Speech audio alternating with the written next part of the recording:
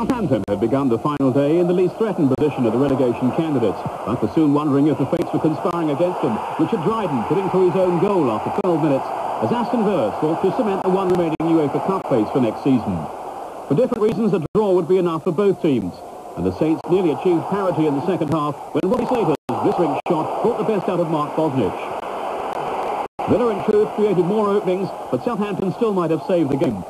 Letizier, on as a substitute, could only reel away in frustration as Bosnich produced more heroics to keep out his deflected free kick. It finished with Dryden's own goal proving conclusive. As Graham Souness and Brian Little departed at the end, it was in the knowledge that both had reached their targets for the day.